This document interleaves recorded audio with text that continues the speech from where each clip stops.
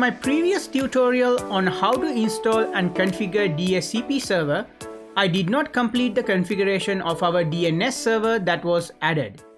We were using the default configuration that was set during the installation process of the DHCP server. To set up our DNS server with full DNS functionalities, we need to configure few more items. And in this demo, I will go over these configurations. First thing we need to do is to make sure that we have a DNS server installed. If you haven't gone through my previous tutorial on our DHCP server installation, what you need to do is to go to the Server Manager application, open Manage, and in here we will go into Add Roles and Features. Click Next. Make sure it's in role-based or feature-based installation. Click Next. Make sure we have the server in here. Click Next and have this DNS server checked off and install. So I already have installed this feature because this role was added as a part of my DHCP server installation process, which I went through previously. So if you don't have the DNS server installed, this is what you need to install it, and then once you are done, you can close the installation wizard. Now, once you have the DNS server installed, go to the Tools and open the DNS options from here. And on the DNS Manager, if you have not installed any other roles or features, you probably will have some items on the forward lookup zone and no items in the reverse lookup zone. But if you have installed the DHCP server and DNS Manager was automatically installed as a part of a feature of the DNS installation like I did on my previous tutorial, you will see on the forward lookup zone your domain name. For example, for me it is going to be sanuja.local and some associated IP addresses and records right here. Now you might ask, if it is already added and it is done here, why do we even need to configure this? Because it is already installed. The DNS is already installed as part of our DHCP server installation. The reason for that is, if I select my server name, right click and select Launch NS Lookup, you can see our server IP address 192.168.1.3 come up as an unknown server. So in other words, if I go here and type sanuja.local and press enter, the server name going to be an unknown name. So in other words, this is not properly configured for forward and reverse lookup. In fact, when we go back to our reverse lookup zone on the DNS Manager, there is no entries currently available here at all. So how can we fix that? So what we need to do is to make sure that you have the sanuja.local or your domain already in here. And if you don't have that, you can go through the process of adding it by selecting our forward lookup zone, right clicking and selecting new zone and click next, and make sure it's in primary and click next. Make sure it is to all DNS running on this domain, sanuja.local. Next, and you can name it and finish this part of the wizard. If you don't know how to do this, I have already posted a video on this on my previous tutorials, so you can go ahead and watch that.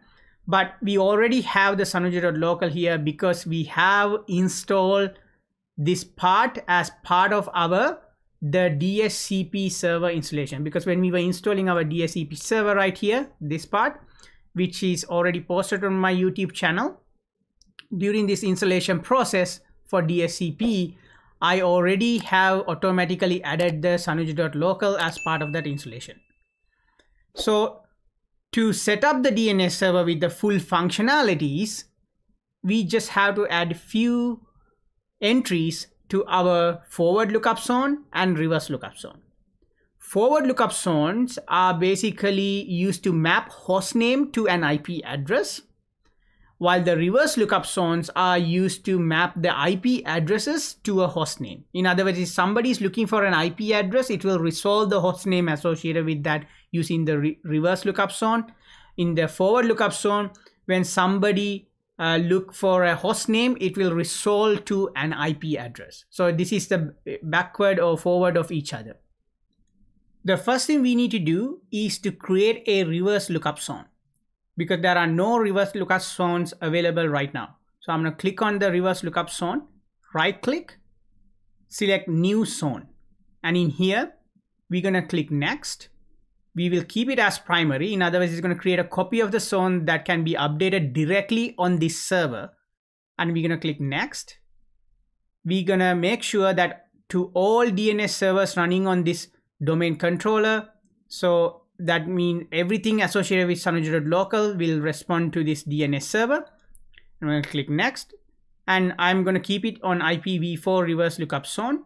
Click next, and we have to give a network ID.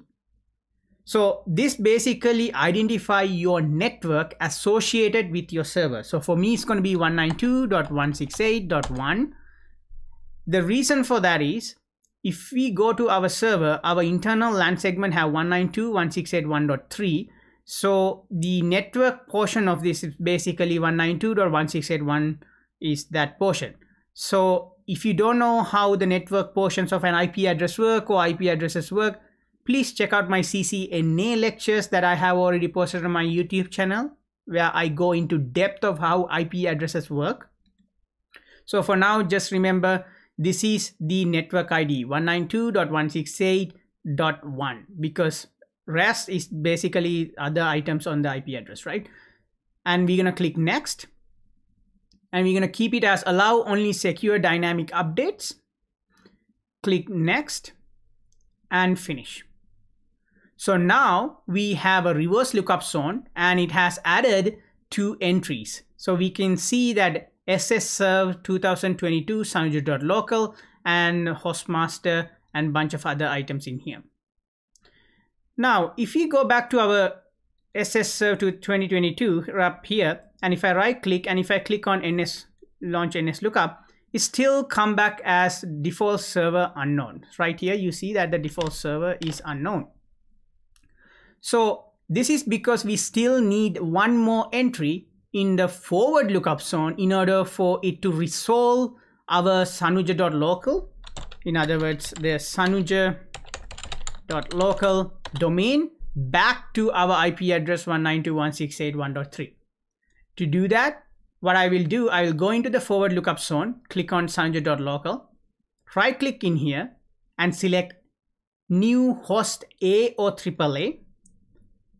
And I'm going to leave the name blank, but I'm going to add the IP address 192.168.1.3, which is the IP address of this server 192.168.1.3. Basically, what I'm telling this system is that, hey, you know, if they are looking for sanuja.local or 192.168.1.3, you know, this is the association in here. So this is the forward lookup zone. So when a host name sanuja.local is looked up, and this IP address will get resolved. By creating an associated PTR record, it will also make sure that the reverse lookup zone and everything get updated. And I'm going to click add host, and you will get a message saying the host record has been created, and I'm going to close this. Done. Now, if I go back to our DNS server at the top here, the SSServe 2022, if I right click and go to launch NS lookup, look that. Now we have these default server sanuja.local being resolved to 192.168.1.3. So if I type sanuja.local, it will give me that 192.168.1.3 IP address associated with that, and that basically resolve our domain name to the IP address of this server. As of now, we have a completely functioning, fully functional DNS server installed in this machine. That's everything for today. Please make sure to thumbs up this video and subscribe to my channel. If you have any questions or concerns regarding any of the items that we covered with respect to DNS Manager, please feel free to reach out to me. Until next time, have a nice day.